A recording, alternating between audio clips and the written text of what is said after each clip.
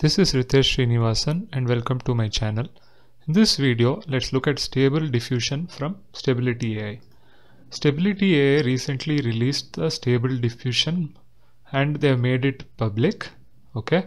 So what is Stable Diffusion? Stable Diffusion is a state-of-art text-to-image model that generates images from text.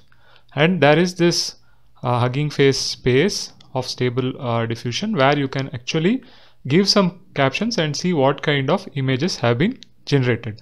Let's look at some of the images which have been generated through this AI model, and then let's go into a little bit of what is the Stable Diffusion AI model about. Okay, so if you look over here, I have given a caption saying that a man boating in a lake surrounded by mountains during twilight hour. Okay, and these are the images which have been generated. I like this image a lot because yeah, this is what I kind of expected given the text. But again, if I go into details slightly, this person, basically a man on the boat, is not that clear. Okay, but still this image is looks good. Okay, so I gave another caption over here where I said a tea garden with mist during early morning. And I'm amazed by these pictures, right? These pictures have been generated by AI, and this is very close to the natural scenery over here, right?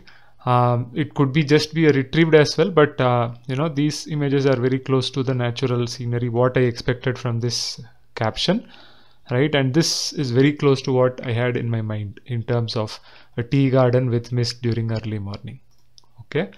Then this is another text which I gave, which is about a rainy evening in Bengaluru. So over here, this image stood out for me. This is quite close to what is naturally, what you might see naturally in Bengaluru during rains. So this image is quite close. If I were to look at the other images, this image or the other images, it is not properly generated as per expectations. If you see over here, the vehicles are not properly generated, right? But the other, this image was quite close to, the natural image, what was expected for this caption. Okay. Then I tried out some things like, a blue jay standing on a large basket of rainbow macarons.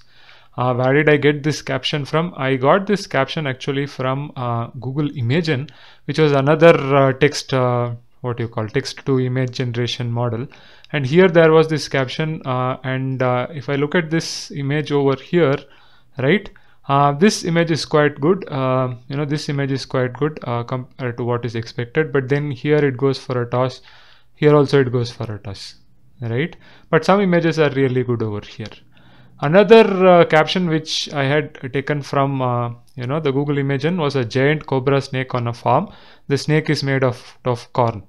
There was a beautiful image from Imagen given this particular text, but over here it kind of fails. It doesn't produce any image which is nowhere close to this caption. Okay. Another caption which I gave was an apple-shaped computer. Even over here it does not come up to the expectations. It is just some kind of an apple image which is being generated, right? What I expected was some kind of representation of a computer, apple-shaped computer with all these buttons and other things. Those things are missing over here. It has just generated an apple over here. Okay, so this is about my experiment with giving different captions and seeing what kind of images are being generated. In my short observation, what I found out is that some things which are very close to the natural things are getting generated properly over here, like the captions which is this thing, but it struggles with some imaginary things like this over here in my short experiments. Because if you go to the other people have tried out really imaginative stuff and they've got very good images, right? And the best part is that this entire entire code is open source, and Huggingface has a collab which you can actually run, right? And you can experiment with your captions by running this collab, and you can check out what kind of images are being generated. For example, this is the most common image for this particular model which I am seeing from many people, is that a photograph of an astronaut riding a horse, and this is quite good, right? And there are they've explained how you can generate multiple images and things like that over here. I will not go into this notebook as such. you can try out this notebook. But what interested me in this notebook is this part about explaining about what is stable diffusion, right? So the stable diffusion is based on a particular type of diffusion model called latent diffusion. It was proposed in a particular paper, right? What are diffusion models? Diffusion models are machine learning systems that are trained to denoise random Gaussian noise step by step to get a sample of interest such as an image. Okay, that is diffusion models. Diffusion models have shown to achieve state-of-art results for generating image data, but one downside is that the reverse denoising process is slow. In addition, these models consume a lot of memory because they operate in the pixel space, which becomes unreasonably expensive when generating high-resolution images. Therefore, it is challenging to train these models and also use them for inference. So these are some difficulties with diffusion models, right? Because they consume a lot of memory and reverse denoising process is slow. Okay, so there is a forward noising process and then there is a reverse denoising process. Okay, so this is where latent diffusion comes in, and latent diffusion can reduce the memory and compute complexity by applying the diffusion process over a lower dimensional latent space, not in the pixel space but in the latent space instead of using the actual pixel space. This is the key difference between standard diffusion and latent diffusion models. In latent diffusion, the model is trained to generate latent representation of the images. Okay, so there are three main components in latent diffusion. One is an autoencoder, a unit model, and then a text encoder. Okay, so what is the job of the autoencoder? The variational autoencoder has two parts, right? Encoder and decoder. The encoder is used to convert the image into a low dimensional latent representation, which will serve as the input to the unit model. The decoder conversely transforms the latent representation back into an image. So what is done is that during latent diffusion training, the encoder is used to get the latent representations of the image for the forward diffusion process, which applies more and more noise at each step. Okay. During inference, the denoise latents generated by the reverse diffusion process are converted back into images using the decoder. Okay, in inference, you will only use the decoder. Okay, so the first part is an image is passed to a VAE model, and you get, low dimensional latent representation. These are then given to a unit. Okay, the unit has encoder and decoder part, both comprised of ResNet blocks. The encoder compresses an image representation into a lower resolution image representation. Decoder decodes lower image into original higher resolution. Okay.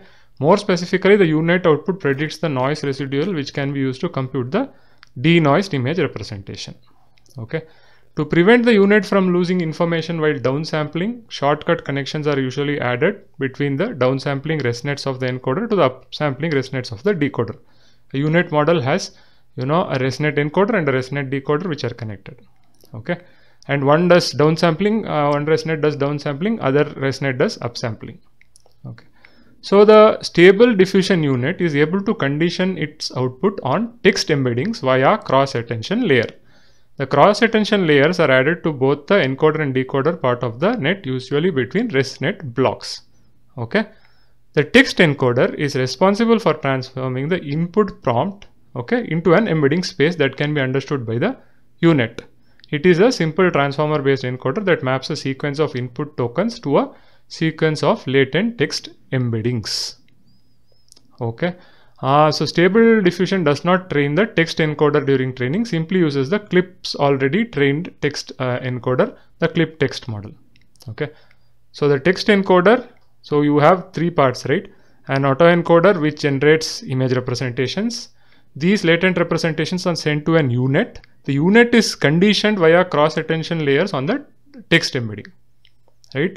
So the unit's output is based on the text embedding. That is how this text is actually guiding the unit over here to get, latent representation as an output. And these latent representations are again decoded by the VAE decoder to generate the final image. Okay, that is the thing. So why is latent diffusion fast and efficient? Since unit of the latent diffusion models operates on a low dimensional space, it reduces memory and compute requirement. For example, the autoencoder used in stable diffusion has a reduction factor of 8. This means an image of 3 512 512 becomes 364 64 in the latent space, which requires 64 times less memory. That is why it is possible to generate 512 into 512 image so quickly, even on 16 GB collab GPUs. Okay. Now during inference, what happens? Okay. So during inference, this is the flow which is there, right?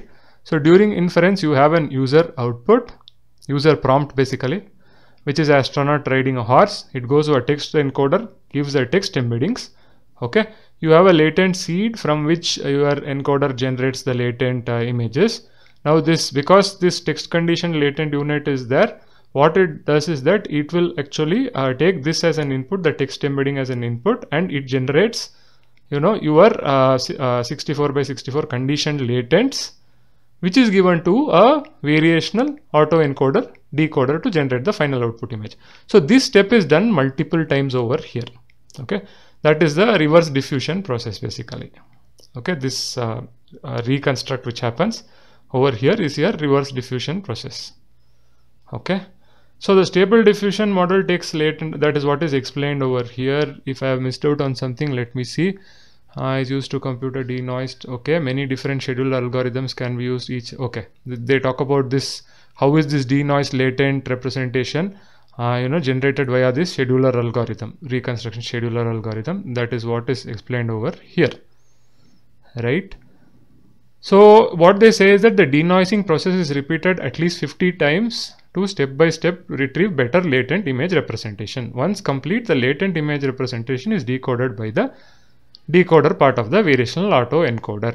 So basically this step, right, this step is actually this loop is repeated 50 times, okay, to get a better latents, and then from the better latents is given as an input to the variational autoencoder decoder to generate your final output image.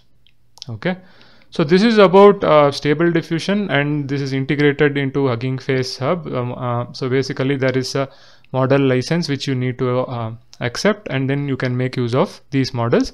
And this particular collab notebook provides you explains how it can be done. I wouldn't be going into the details of this, you can try it yourself. Okay, so this is an exciting development, whereas previously Imagen or DALL-E were closed source and we couldn't get at least for DALL-E you need to get access to the model to run and generate images. This anybody can try. Huggingface has this space as well where you can try this Google Colab as well to generate images, and you can learn more about stable diffusion. I hope this video about stable diffusion is useful for you. If you like the video, please like, share, subscribe to the channel. See you in another video. Happy learning.